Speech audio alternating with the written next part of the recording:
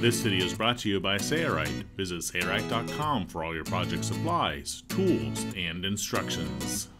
After several years of heavy use, a quality Patio Sling chair's fabric may need to be replaced. In this video, we'll show you the proper steps to sew up perfectly fitting sling replacement panels and how to properly install it in the sling rail channels of your chair. Follow the steps of this video for a fit-like-a-glove sling chair. I'm Eric Grant, and my wife Billy will be filming this project. Let's get started. After cleaning dirt and mold off the chair, it's time to take a few measurements.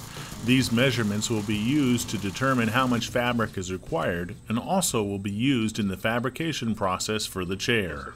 We will start with the length measurement. We want to start this measurement where we want the fabric edge to sit. I like to keep mine about an 1/8 inch or more from the end of the sling rail.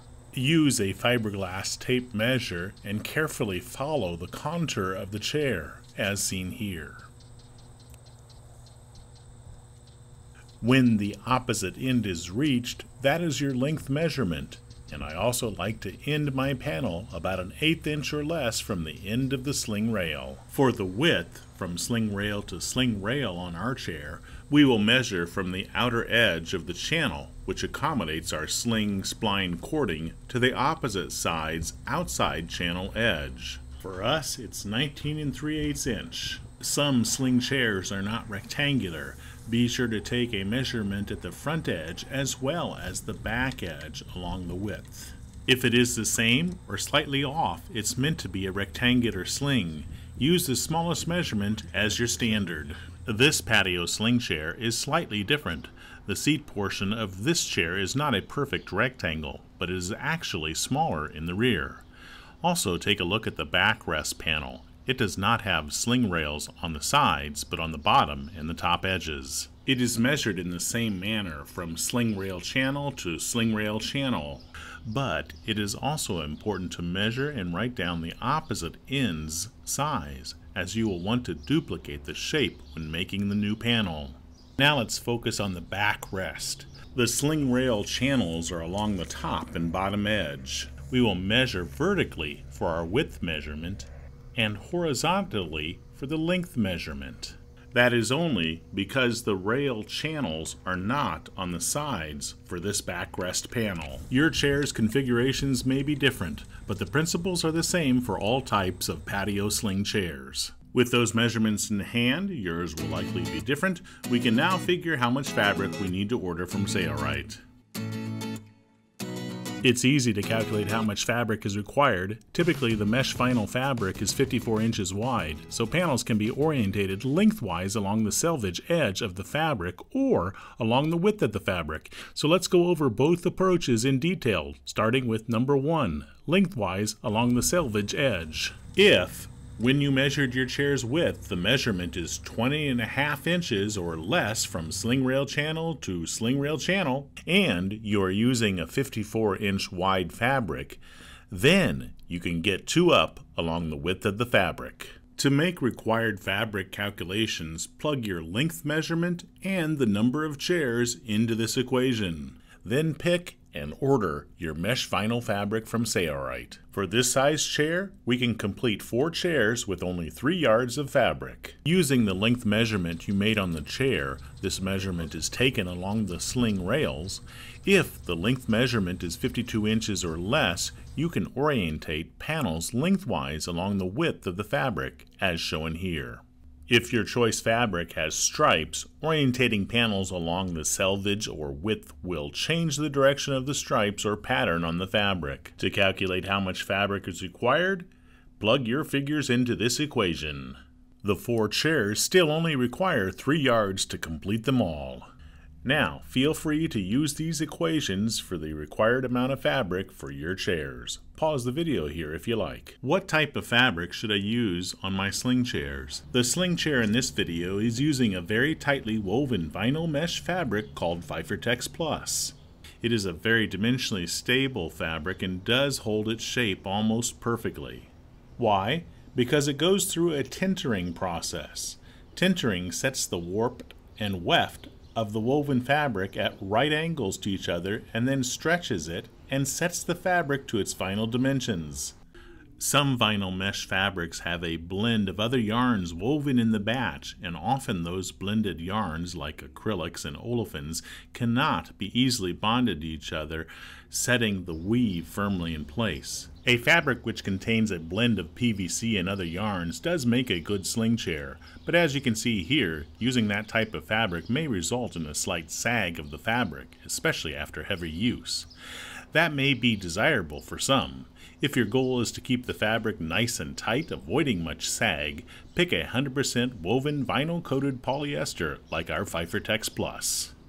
One more thing to consider when ordering your fabric from Sailrite is the weight of the mesh fabric. Let's just look at one brand when discussing the weight of the fabric, Pfeiffertex.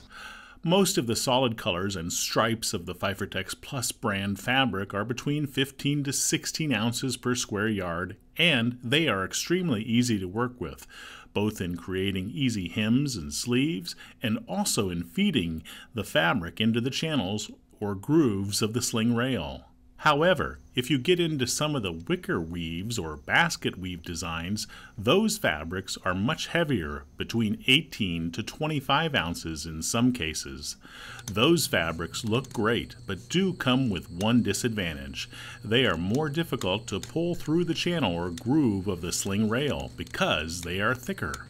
With that said, we have decided to use one of the heaviest, a 24.6 ounce fabric in this video to show that it can be accomplished, especially if you follow the steps in the video. Visit the Sailrite website and pick your fabric. You can use the link at the top left to help narrow your search results. In preparation for the disassembly of the chair and also to determine the cut size of the new fabric, remove the end caps from the end of the chair's sling rails. Do this very carefully, as they may be very fragile, depending on how old your chair is. We like to use a screwdriver and gently pry until we can grab hold of it and pull it out completely. We need to know the size of the sleeve that will accommodate the sling spline cording. Take a measurement from the sling's rail top edge to the lower edge of the sleeve, as seen here. In most situations, a chair like this will measure 5/16 inch. However, not all sling chairs are the same. This sling chair has a backrest where the rails are along the top and bottom edges, and the sling spline cording sits very far back along the sling rails. Here, you can see that the size of the sleeve that accommodates the cording is 1 1/4 inches. However, turn our attention to the seat panel and remove the end cap and take a measurement of the sleeve that accommodates the cording, and we get the standard 5/16 inch there. These measurements should be written down, as they will be used to calculate the cut size of the fabric. But first, we will disassemble the chair to remove the old fabric. Disassembly of the chair is typically rather easy. Usually, on the underside of the chair, you will find bolts holding the sling rails to the frame. Remove these bolts completely. Cheaply made chairs are sometimes welded in place.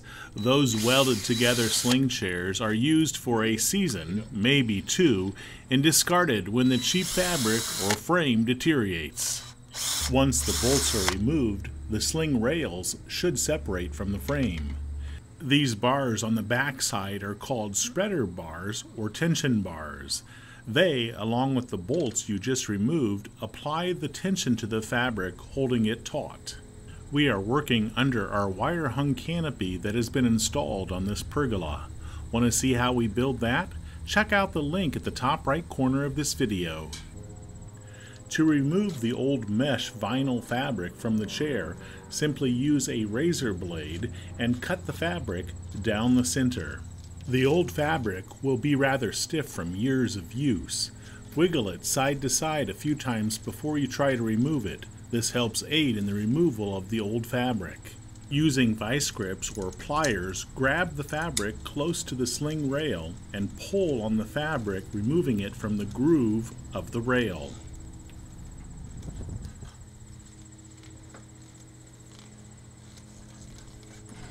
Do this for both rails. Then grab the old sling spline cording and pull it out from the old fabric. Our metal frame and spreader bars are still in great shape. They are made from aluminum, but they need a fresh coat of paint. We will clean any dirt still on the metal and then remove any loose paint. Then we will spray with our favorite spray paint, applying several coats as directed. Our new fabric and supplies have been ordered, and they've arrived from Sailrite, and we're ready to cut it to size using the measurements we took earlier on in this video. That's coming up next.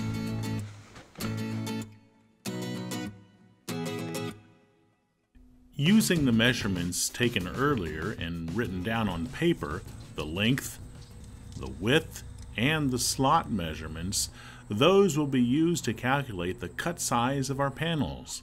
First, we will start with the cut width. Use this equation and plug the width and the slot size into the figures shown here. We wrote these measurements down earlier here for our chair. Yours may be different. After plugging them into our equations, you can see our example here. We should cut our fabric to 24 inches in width, and our finished size should be 20 inches in width. Want to test your figures? Using the old fabric from the chair, push the sleeves openings as flat as possible on the ends to be measured. Then lay the panels cut sides on the floor side by side and lined up. Now take measurements from folded edge to folded edge. Is it the same or very close to your calculated finished size? Our calculated measurements was 20 inches for our chair, and our old fabric measures that almost perfectly, so our calculations are correct. If your chair is meant to be rectangular and one measurement is slightly off, use the smaller measurement as the standard. To calculate the cut length of our sling fabric, simply take the measurement you took along the sling rail earlier and add 2 inches for a 1-inch hem at the top and bottom of the fabric. Now we're armed with a cut size, width and length, and a finished size, width and length. Now we can cut the fabric to size. First, we must be assured that the cut edges are square. Here we're using an L square to ensure that they are straight. Once we determine that and make any trimming that's necessary, we can use our width measurement for the cut size and measure across the fabric. Here we're marking the Pfeiffertex Plus fabric with a pin. Once it's marked at several locations, we can use the yardstick and strike a line through those marks.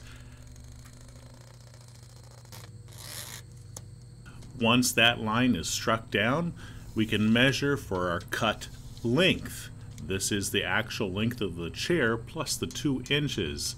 And again, we're marking the fabric at a few locations so we can strike a line across at that location. The Pfeiffertex Plus fabric can be cut with scissors. Edges do not ravel much. No need to use a hot knife. Next, we'll create the hems. Hems are placed along the edge that does not accommodate the sling rail. For us, that's the short sides, and we need to just measure over 1 inch and strike a line. No need for a double hem. A single hem will work perfectly here. We'll crease the fabric along that struck line and press it firmly, creating a slight memory.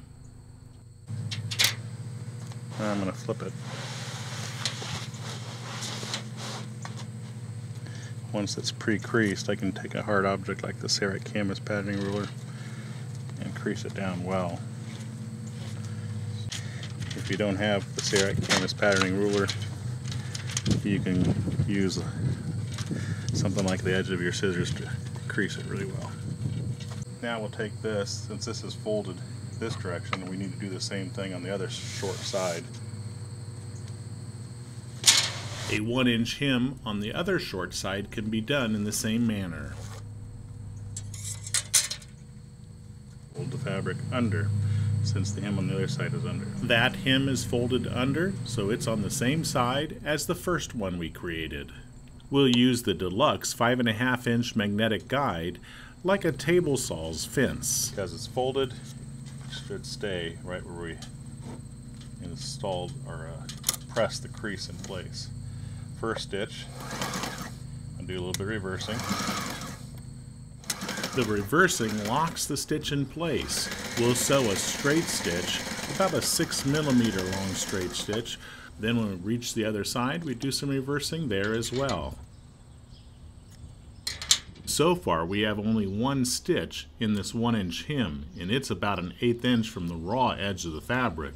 We will sew one more row of straight stitches, about an 1/8 inch to the right of that first stitch we just created, reversing at the beginning and the end of our sewing to lock the stitch in place.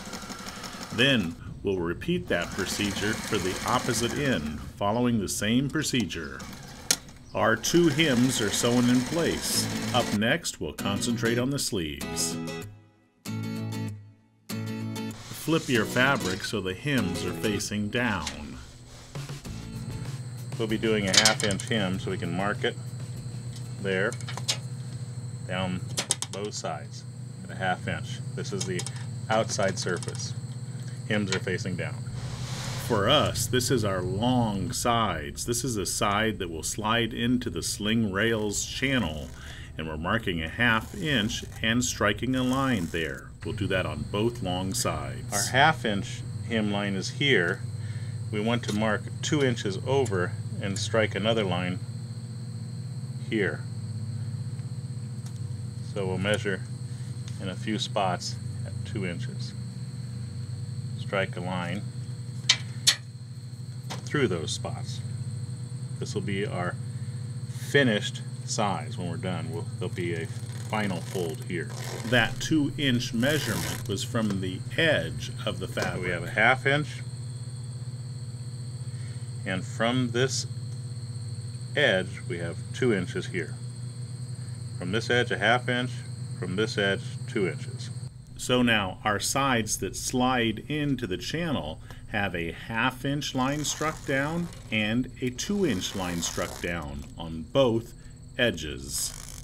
Once that's done, let's confirm.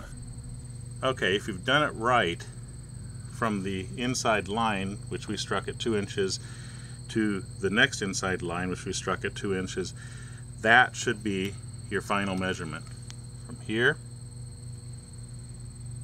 to here. And our final measurement was 20 inches. It's perfect. That's our finished size. At the 1/2 inch mark, we'll crease the fabric by hand, and then we'll crease it with a heavy object right along that line that we've struck on the fabric. This is our 1/2 inch hem, and we're folding the hem under so that it's on the same side as the hem on the 2 short edges. Okay, we've creased the 1/2 inch, now we'll crease it at 2 inches. Once it's creased, we'll flip it so that the hems are facing up. Then we'll crease it with a solid object just to be sure that it stays there when we sew it. Again, you can use some hard object like scissors, or you can use the Serrat canvas patterning ruler to crease it along that edge. These folds will create the sleeve for the sling spline cording. Okay, this is their 1/2 inch hem. We'll fold it under, and we'll fold on that 2 inch hem here. So we need to keep that hem under as we sew. So where do we want the first stitch? I'm going to move the magnetic guide so that we put the first stitch so that the outside of the presser foot is right along this fold, which will put my stitch about 1/4 inch inside this folded edge. That's my first stitch. We're going to have 2 rows of stitches here. So I'm going to set the magnetic guide up right there, and this part is chunky. This is a heavy fabric here, so we're going to sew through it, do some reversing there, and then I'm going to carefully make sure that my hem is in the right spot. So I'm going to hold my hands back here and try to feed my fabric through flat and keep my fabric up against the fence as I sew. Okay, so I'll sew a few inches, fold it flat. We're working outside under our pergola, which has a wire-hung canopy installed on it. Want to build that? Check out the link located at the upper right corner of this video. The Fifertex Plus fabric we've chosen here is the heaviest we stock at 24.6 ounces per square yard. Most Fifertex Plus fabrics are about 15 to 16 ounces and are much easier to sew. We're sewing it with a heavy-duty sewing machine.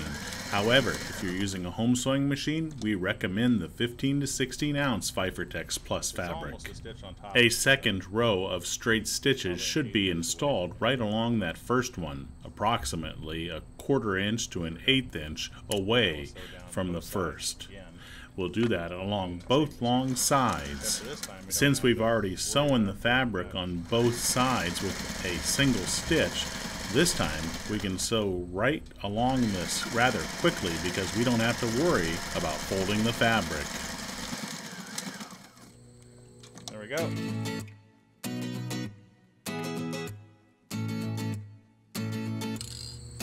We're going to use McLube here. This is Sail Coat, and it's a lubricant. And we're going to spray it on our rag, and then we're going to clean the grooves of each one of these channels. So we're going to insert the rag inside there, stuff it in there where the lube is, and then just run it in the groove. This cleans it and it lubes it for the insertion of the sling fabric. Next, we'll insert our new sling chair spline cording into the sleeves we created, leaving approximately 1 inch sticking out of the ends. It can easily be cut with scissors. This track has 2 holes on this side and multiple holes on this side. The multiple holes are for the bar stretchers.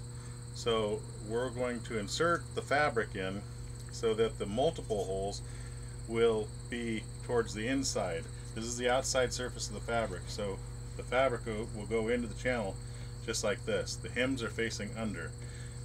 It's best to start with a long edge. So here's how it goes. Multiple holes, bottom side of fabric, top side of fabric. We start it in like this. Because we're using the heaviest of Fifertex Plus fabrics, we're going to pry the ends open slightly. This will allow our heavier fabric to slide through here at the end where we will insert it. This is not required for lighter Fifertex Plus fabrics. The end of the panel has a single hem and also incorporates the sleeve, so it is the thickest part of the panel and will be the most difficult to pull through the channel, especially because we're using the heaviest of Fifertex Plus fabrics. Having difficulty pulling your panel through the channel? A trick is to cut some of the scrap fabric into a rectangle and fold it over the end next to the sling rail. Then lock on a pair of vice grips and use that to pull the fabric into the channel. Remember, what you are seeing here is the most challenging application ever. If you use a lighter Fifertex Plus, you will not have this much difficulty. Because I can no longer reach the open end of the channel, I grabbed one of my sons, Silas, to help guide the fabric into the end of the sling rail's channel. He is ensuring that the weave of the fabric is not getting caught on the end of the sling rail's frame as I pull the fabric using the vice grips.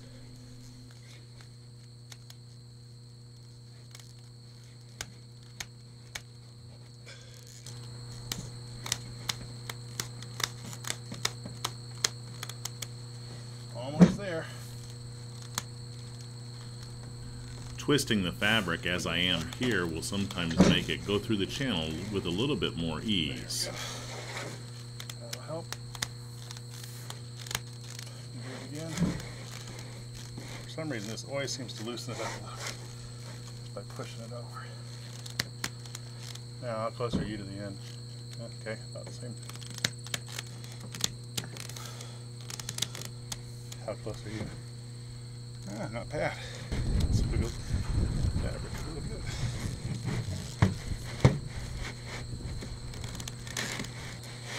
Okay, so take a look over here. Because we used the vice grips, on a scrap piece of fabric, when I release them, any damage is usually done to the scrap piece of fabric, and our fabric is still in great shape, as you can see here. So we have one side done, now we just need to do it to the other. So you see the holes are on this one, the multiple holes. This side has only two. Your chair may be different. Multiple holes go to the inside, so it goes on like this. This is the outside surface. Guiding through there. I noticed that I make some great facials when I'm pulling this fabric through. Wow, we got a lot of distance now. We're gonna move on ahead. Here's what it looks like when the fabric is fed in both sling rails. Up next, we'll reinsert the spreader bars. This is a bar clamp spreader, and the idea is that right now it's set up to be configured to be a spreader, but this end can come off and can be moved this direction on the other side, and it's a clamp. In our situation, we want it to be a spreader, so we're going to position it like this and secure it in place.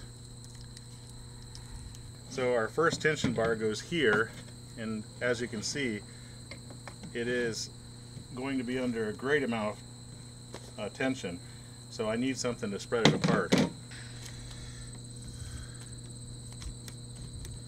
We'll use this bar clamp / spreader as a spreader and apply tension very close to the holes where the spreader bar needs to be inserted. You need to be sure that the clamp jaws are very close to the fabric to avoid it from slipping out when the frame is put under great tension. Each of our spreader bars have washers that go on prior to insertion into the holes at each of the spreader bar openings. So we inserted those washers in place. Yours may not have those. Once the bar is in place, you can release the tension of the spreader. Jumped. First one's in place. Here you see two holes. Which one does the tension bar go into? Well, it won't fit into that one, for one, but this hole goes all the way through. It's for a bolt. So the tension bar goes through this hole. We'll follow that same procedure, positioning the spreader very close to the holes where the spreader bar or tension bar needs to be inserted into the holes. We'll keep the jaws very close to the fabric to helpfully avoid it from popping out when great tension is applied.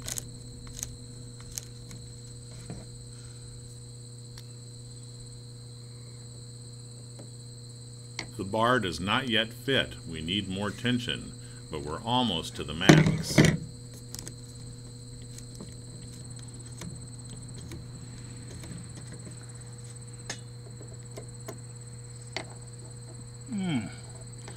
It's close, but I can't spread it any more than that with this tension here. I am so close to that, but I'm not close enough, so I'm going to bend this bar slightly. I'm going to go in the middle position. That table's not going to do it, so I'm going to do it on my leg. That should shorten it up. Let's check. Yep, shorten it up beautifully, in fact. Probably too much, but we can pound that out. So I'm going to position it over the hole here, and then I'm going to release my tension bar. Bar spreader, not tension bar. Because it's going to spring forward. There we go. Scary. Beautiful. My wife is filming. Every time I do that, she jumps. Because this bar was bent, we can take a rubber mallet and a rag to help prevent damage to the paint job, and we can pound it down and it'll actually spread it out.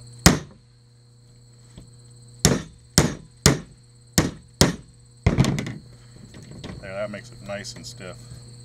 This is the spreader bar for the bottom, and you can see this one has a bend outward, and this one's more of a straight. This is for your butt. So wherever the seat is, that's supposed to accommodate for heavy people.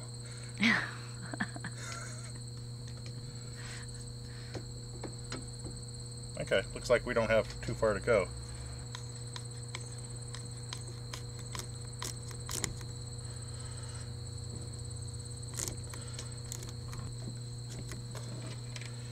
We're going to put a washer on this. The other end has a washer. Need a little bit more tension. Now we can get in there. If we use the rubber mallet, we can pound it in place. There we go. Now I can release the tension.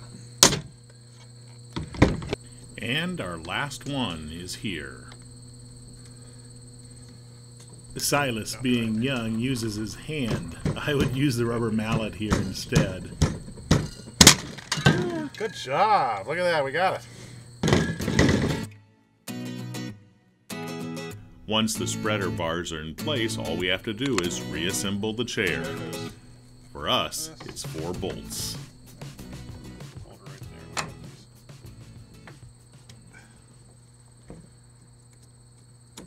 There's one. I strongly recommend inserting all of the bolts and twisting them a few rotations by hand so that several threads are locked into position.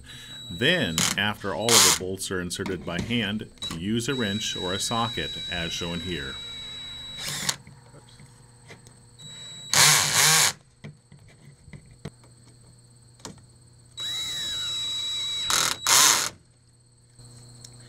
Now the excess sling cord that's sticking out, sling/awning cord, just take a razor blade and cut kind of at a V angle, and that should give you enough room to put the end caps back on.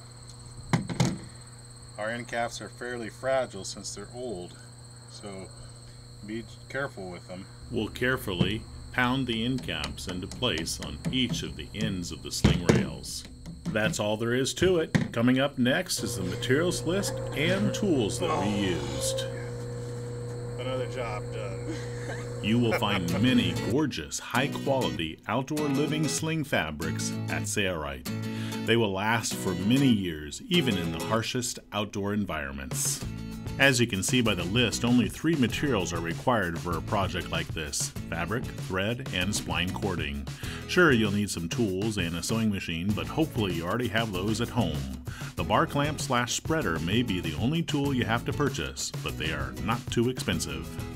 For your convenience, here are the calculations for ordering from Sailrite again. Our patio sling chair panels were sewn with Sailrite's Profilin PTFE thread in a clear color. As you can see, that thread blends with any color fabric beautifully. It's a lifetime thread that will never rot.